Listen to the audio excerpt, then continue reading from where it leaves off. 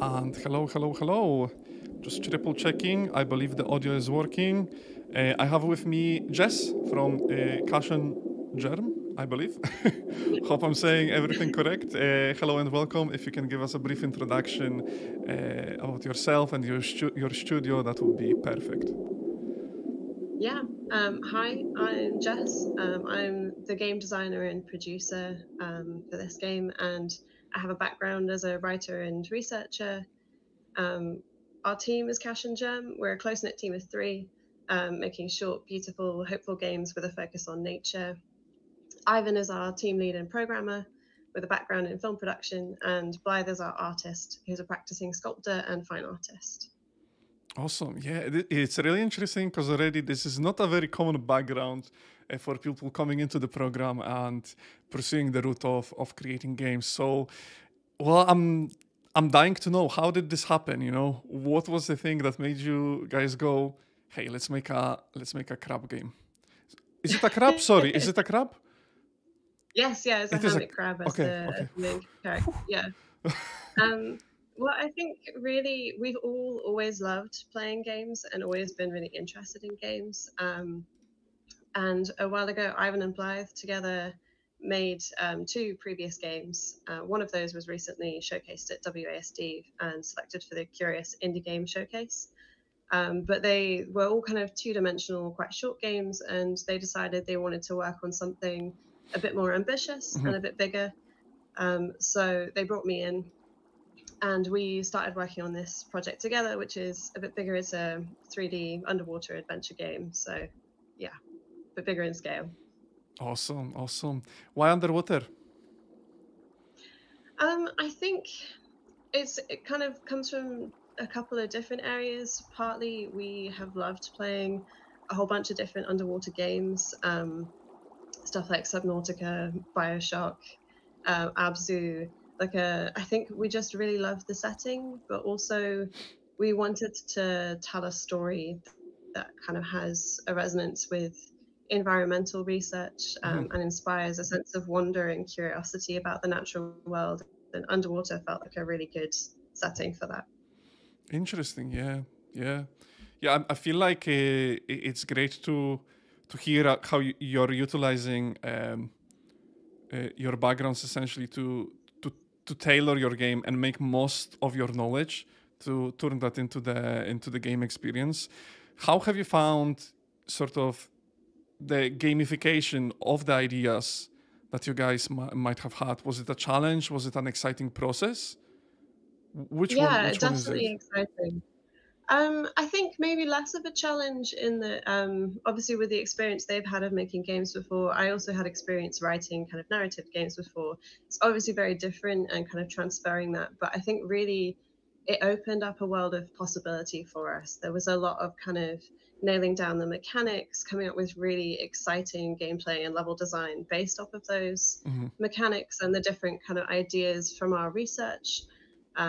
So a lot of this is based on kind of climate research and stuff as well, which is why it's set in a house that has been lost to the sea in kind of a climate change future. Um, so yeah, I mean, it's come from all of that.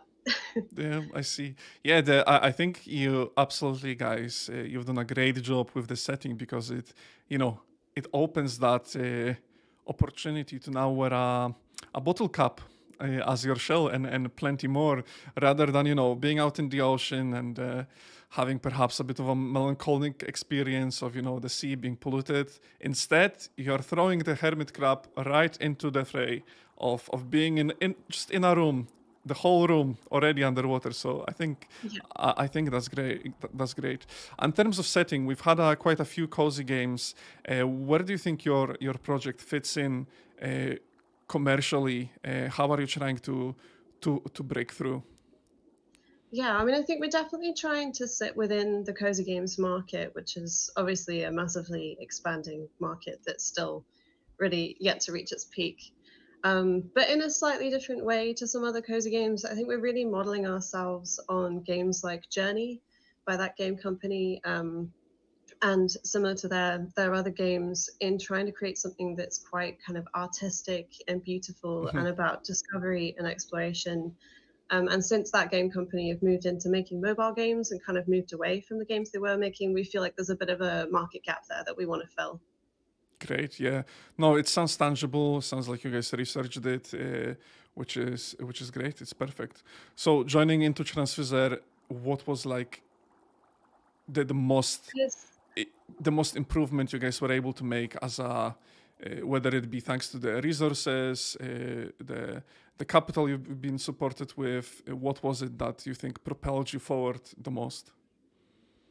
I mean, all of it's been amazing. We started Tranzfuser with quite a new idea, so we've been able to make this much progress in 3 months, which has just been amazing for us to be able to focus and dedicate the time to it, and the funding helped us do that. But really, I mean, the support we've had from our mentor, Elena from Yali Games, she's been amazing at getting us really focused on the big business side of running a games company, like from the start, which has been fantastic. And all of the Games Business Academy sessions have been really valuable in terms of learning for us, providing insight into the games industry, but also kind of feels like a uni course packed into 3 months. It's been amazing.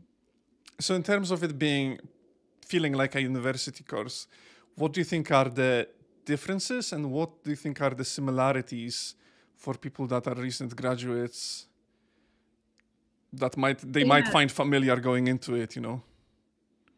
I mean, I think deadlines feel quite familiar from Hmm. university courses. And I think that's really good. It's really good to make sure that you are kind of hitting those goalposts in your development process. So having the deliverables at the end of each month has been really great at kind of signposting to us where we should be with the development at which stage and kind of getting things ready at the right times, which feels really nice. But it kind of feels very different from a university experience in that we've also had it feels much bigger. It feels like we are starting to launch ourselves as a company. This is our kind of beginning of our journey to becoming a successful, sustainable studio. Hmm.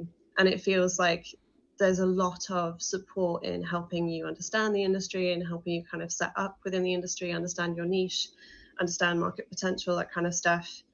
Yeah, so the support feels really geared towards moving straight into the industry rather than completing a university degree.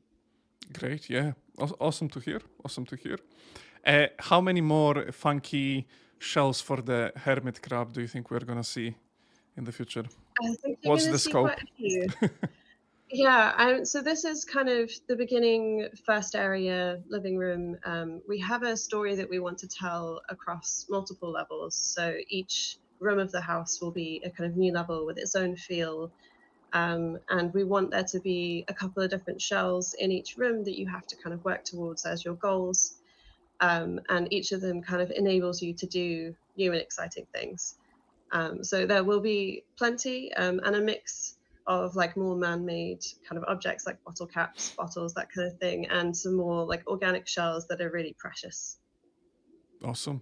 I think it opens an opportunity to, gamify it more and have each impact things like movement, etc. But that's just me. That's just me game developing for you. Oh no, absolutely. Yeah, we've got so many potential shells that will enable completely different forms of movement. Like traversal throughout the room is a really big part of the game Mhm. that feels really good. Kind of riding currents. There's gliding. There's a fair bit of kind of climbing onto things. I'm sure the gameplay is showing off a couple of currents at the moment, but yeah, we want that to be a really big fun part of it. So the shells providing new potentials is also really exciting as part of that. Awesome. As we are running out of time shortly, uh, I'll have two more questions. First one will actually be about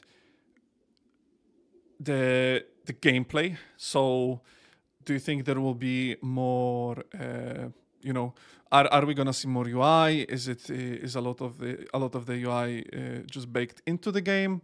And do you think there will be will it be very much lore and experience driven, a sit down play through and finish, or will there be some I'm not sure hermit crab development of sorts? Just trying to figure out what's the end goal experience for the player. Yeah, so it's kind of in multiple parts here. I mean, the end goal really is to traverse through the rooms of the house and get to the top of the house. As you're going through, you're uncovering kind of little objects that are telling you the story of the people that used to live in the house, and you'll find more and more of that as you progress through the house. You're also ultimately chasing the perfect shell, which is tied in with this. Um, yeah, so there's quite a few kind of entangled goals that feel like they mesh really well, that you're working towards throughout the gameplay. Amazing. I love the concept of a perfect shell. In my mind, as soon as you said it, I imagined. I'm not sure anyone remembers the Bionicle, how there was a golden mask. Anyways, the perfect shell is Yeah. a kind of the elusive perfect shell. Cool. Okay. And the last thing is an opportunity for you to give a quick game ad where people can find it or expect it. Um, Give it your best. Yeah, I mean, I think it's going to be a little while before this is ready for full release. We're hoping to have a demo in place maybe early next year. We're hoping for a multi-platform release. We might start with targeting PlayStation. It feels like that ties in very naturally using analog for and haptic feedback for kind of the feel of being a hermit crab. Yeah.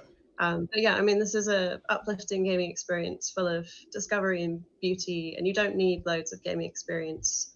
You just need to come and enjoy exploring the world and feel what it's like to play as a hermit crab.